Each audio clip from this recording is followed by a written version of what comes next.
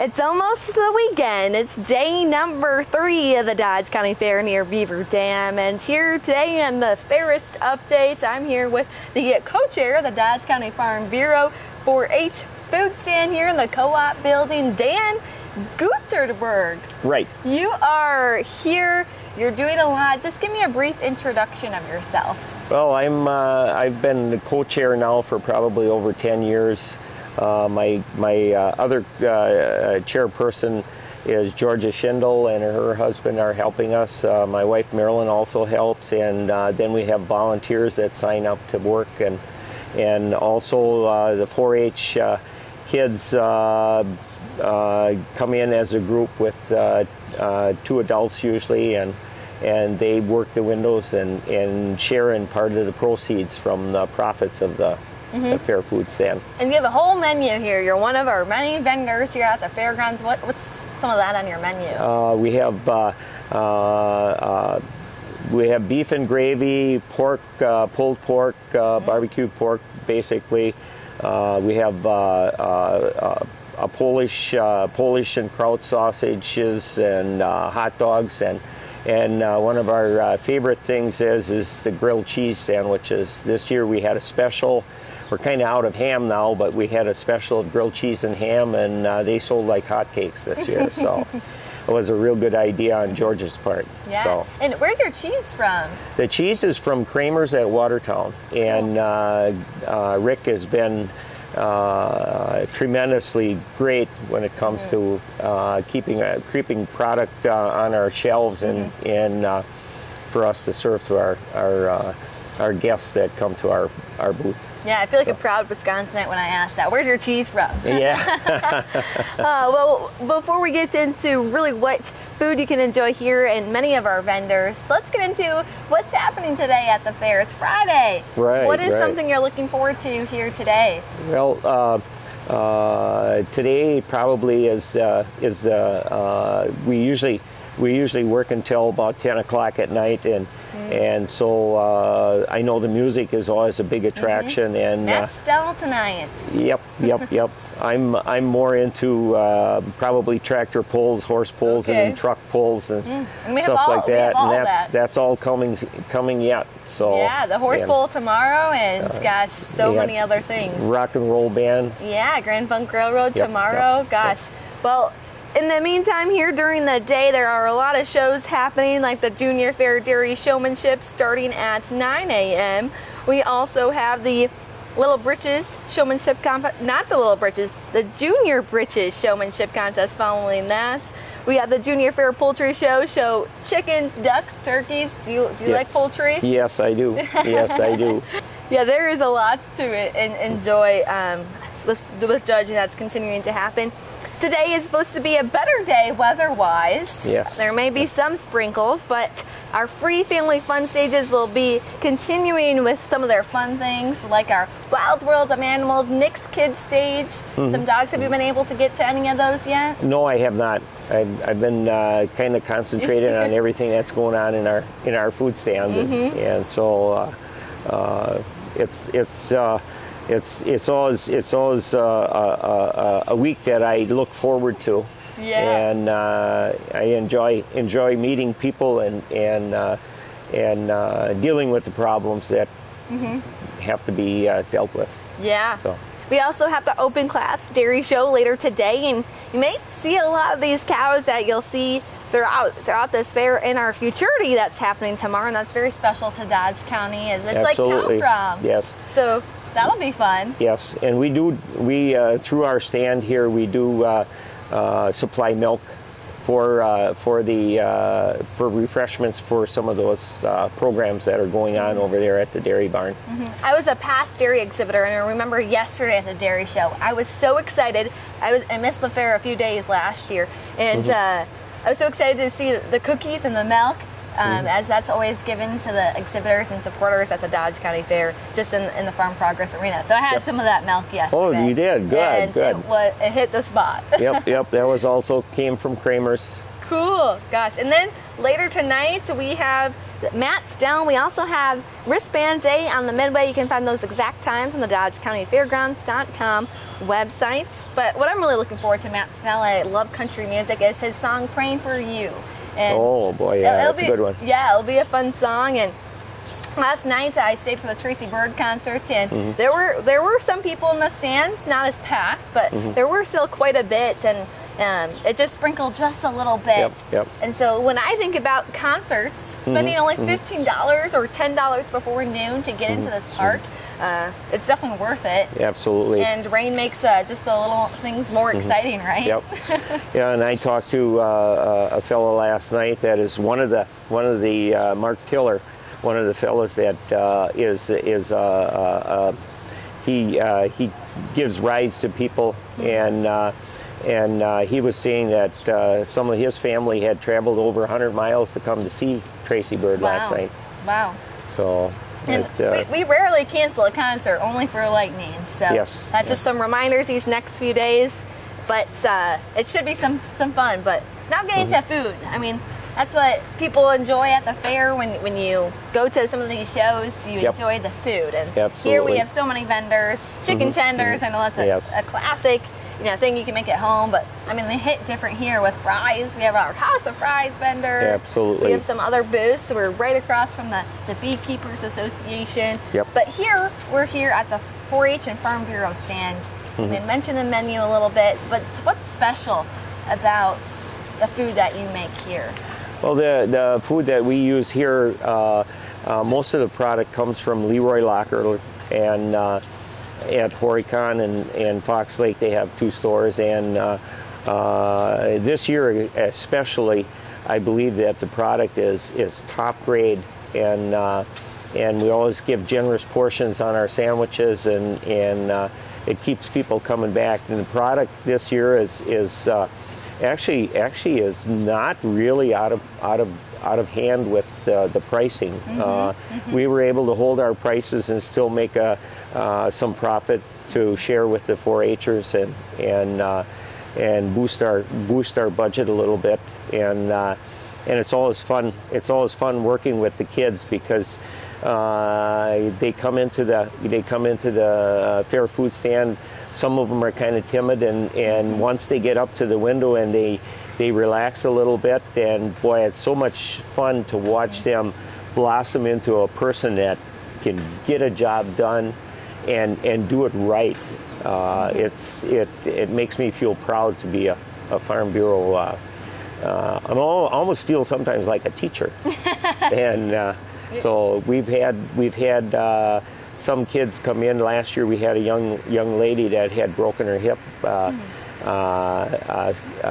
tubing, and she came in with a walker and stumping around, and I says, well, I'll put you on the soft serve machine. That way you don't have to move around. Well, that wasn't good enough for her. Pretty soon she was stumping back and forth from the service window to pick up food and transfer it back to the customer again. And we had such a good. Gave me such a good feeling to watch her do that. Going from not feeling like she was capable or anything, and to see her blossom into something like that. So it reminds you that many of our jobs, as we continue into young people in college and high school, after college, is that communication skills will be used in every job, and customer service skills will be used in every job. And so I know I was a past volunteer here at this stand, and it taught me a lot. It taught me on how to communicate. But most importantly, you help distribute these funds towards youth organizations like 4-H. Like, how do you use this money, and what do you hope it goes for? There are some of the programs. I know there's some money that goes to the dairy shows, but ours go into mostly informational stuff, and we have the Farm City Day where the 4th graders come out to the farm. This year we were out at Dave Roscoff's farm, and he's a neighbor of mine, obviously, and I forget how many kids there were out there. I think there was like 300 and some kids out there, and that program really really is very informational. You have a lot of different stations to inform the children about how things go on the farm, and what different products are used for, and how the feed is fed to them, all of that, to convert it into milk. So so that's kind of what that program is about, and also we have an annual meeting. Farm Bureau is an organization that tries to help promote the betterment of the agricultural community, and we also have resolutions that we produce every year and use them for trying to help to the betterment of the farming community by talking to our legislators and stuff like that. I'm a Farm Bureau member myself, and I was able to go to Washington, D.C. last September with the organization. Okay. And it just reminded me that we're advocates of the agricultural community. Absolutely. And that there is a group, a network to really be a part of, and to learn, and just to continue to feel supported in this community. Yes. Tell me about how can you join Farm Bureau? What does it look like here in Dodge County? Well, if you were to, we have 17 directors, I believe, and if you would find out who your director is for your representative is for your area, a person could then, if you were felt comfortable with it, you could then sign up and become a member. And by contacting somebody like myself, or if you went to Farm Bureau, I forget what the website is now, but they could give you the information that you need to be able to sign up for that. What's the value of the Farm Bureau membership for you? The value is way more than what the cost is, and we have over the years, inflation always causes it to go up, but the value is in what you share with the community and the organization that you belong to. You should always feel like, what can you do for the organization to make it better? And it's almost like any other community service. If you are the kind of person that is willing to donate your time and become a member, for me it's a good feeling. It makes me feel more like I'm a part of our community, our state, and our country. Now, also part of these funds that you are getting here is donated to 4-H. Tell me about that. The monies that get donated actually goes to the 4-H leaders, and then those groups then can apply to them if they have an idea for an event that they want to do. From what I understand, they can apply to the leaders group for parts of those money to do the program that they want to do. Now, if there's a committee that decides who gets that money, I am not sure. No, that provides some understanding to our people who are watching. Yep. But also, not only is there your part on one end of the building, there's another part to this co-op building. Tell me a little bit about that. Yes, the women, the WWA is the Wisconsin Women for Agriculture, and I've known some of the ladies. Some of them I knew quite well. Some of them are now retired out, and every one of them that belong to that organization are hard workers. There isn't a one of them, I don't think, that I know and respect that wouldn't be afraid to, if the ball gets dropped, they'll pick it up and they'll get the job done. Yeah. same way with the 4-H group that has the cream puff stand, which is Janie Schmidt, and she is a person that believes in the same values as the women for Wisconsin Women for Agriculture. So you have a cream puff on that end yes. that they do, and some ice cream. What else is there? There is the cream puff stand. They also sell, I believe, watermelon slices, and they do have caramel apple. I believe it's with a dip and some slices of apples, and it's very good. So I know I help them out once in a while, and so then in return, I usually get either some ice cream, an ice cream sundae, or a cream puff. So man, sounds yummy. Now, on your end, we had mentioned it a little bit: hamburgers, grilled cheese. Yes. Anything else? Yeah. Not hamburgers. No, not hamburgers. My apologies. Beef and gravy and pulled pork. Okay, that's what it was. Yep. The pulled pork. Yes. I don't know how that associates, but it's meat. It's protein. Yep. I know you can have so much fair food here, but absolutely. Make sure we try to get in that level too. And I'm not against anybody going out into the Midway and coming back with a big plate full of greasy food, because I used to love to do that too. Yeah, it's a balance, especially if you're here every day like we are. Yep. It's like you got to celebrate at some of those booths. Absolutely. Like I always love a Ben's pretzels. But I always love here grilled cheese. Yep. That's a good go-to. Yep. Now you're Absolutely. open here in the morning. Tell me about your hours, what people can expect in the morning. Well, usually we have our donuts. We have by 8 o'clock in the morning, and since we're one of the early birds here, I'll once we have our donuts set up, I'll go to the north door, and I'll throw that door wide open, which is straight up, and I'll holler out both directions, "The donuts are here, the donuts are here," on the top of my lungs. And it's kind of fun though, as all of a sudden you'll hear people running. They're like, "We're excited." Yes, and I think the fastest we ever got rid of, I think it was like 3 boxes of donuts, was 20 minutes. Oh my gosh. Yep. Wow. Yep.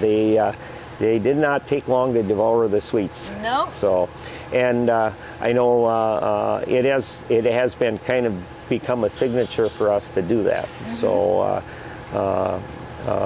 everybody's been coming. Usually it's a donut and chocolate milk. And so, but and of course the fellas over there, some of them are milking their cows, and I don't know if you've ever heard this before, but cows, some farmers will talk to their cows, and usually when they talk to them, they give more milk, and they'll whisper in one ear, and they whisper in one ear, and out comes the milk out the other. I would be interested to hear the science of that. Yeah. I mean, I grew up on a dairy farm myself, so if I talked to every cow, I wish that would then happen, right? Right. So then having a donut and enjoying that, I bet it's definitely good. Sure. And then you're open till 10 p.m.? Yeah.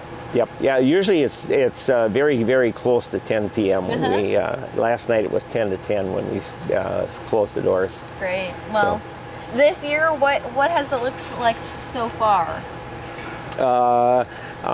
Yesterday was a fairly decent day. Wednesday, my co-chair said Wednesdays a lot of the times is almost our biggest day.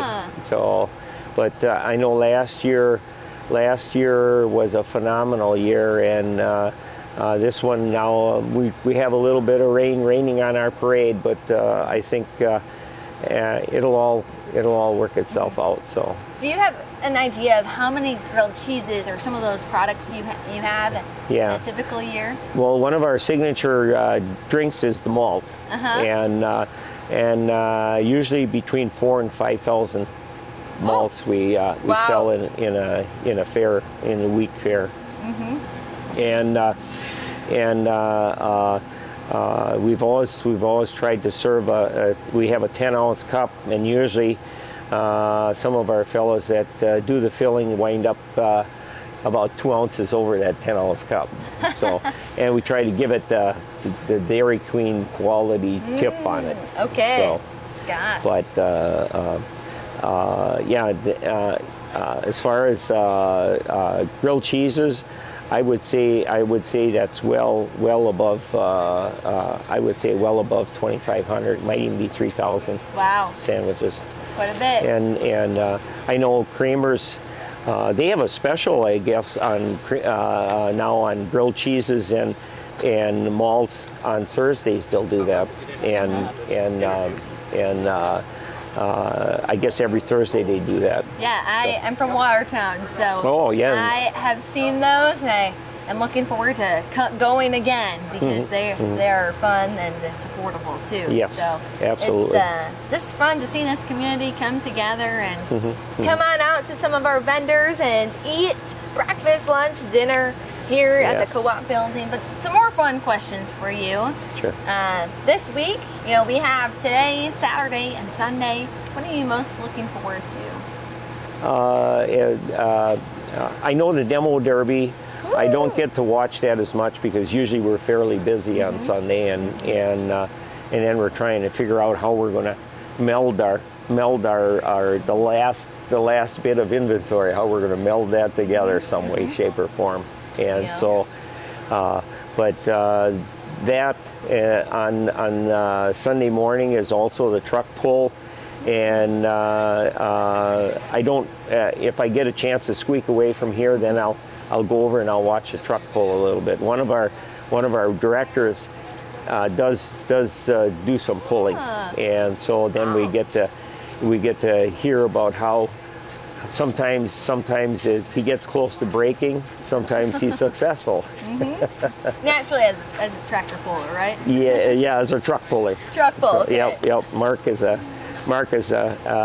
pretty good guy with making things go. So.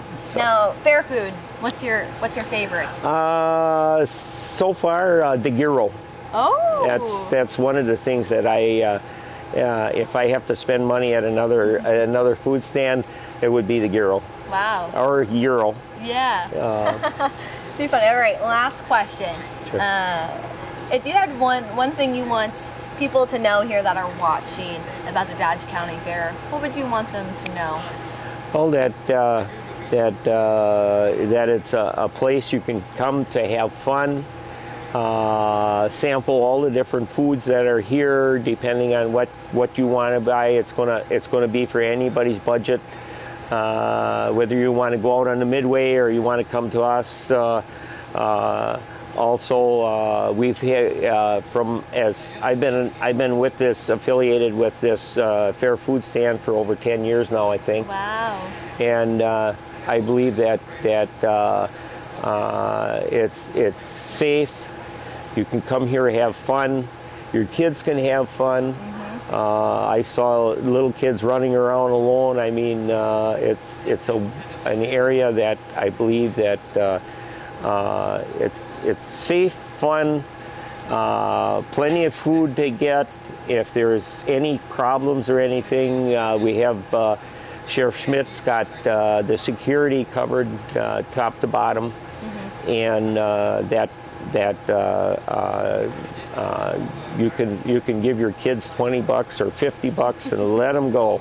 Yep, and have fun. And have fun. And same way in the cattle barns and everything. I mean, there's people around all the time, and I at that age now where I know a lot of people and a lot of people know me, and I feel that this is probably one of the best fairs in Wisconsin. Yeah, it's a fun fair. Yes. And going back to Sheriff Schmidt, I interviewed him earlier this week, and he had mentioned those kid cards. So if you are sending them out across the fair, make sure you get like a kid card printed out and has all the details they need to know, just in case if something were to happen. And it helps you, especially if you have like a 5, 6-year-old. Right.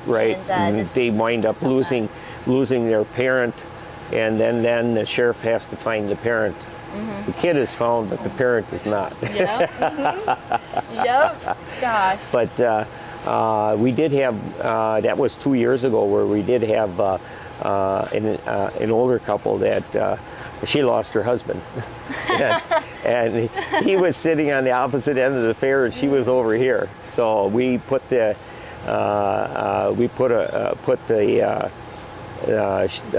fair security on that, and within 10 minutes they had the whole problem solved.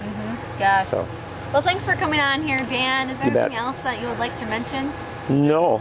Other than to congratulate you on your position that you are in right now, and hope it takes you quite a bit further. Well, thank you so much. I You bet. appreciate you joining, and gosh, it makes me hungry. I don't know about you all, but Sure. I'm excited to come out here, have a grilled cheese, a malt, whatever it may be. Open from 8-ish to 10 p.m.-ish. Just come on out here. I bet they'll be here, and just a lot of fair food to enjoy. Thanks for joining here today on a Fairest update. I have some more until Sunday, so stay tuned and have a good day, and hope to see you here at the Dodge County Fair. I'm Michelle Stangler, your 2024 Dodge County Fairest of the Fair.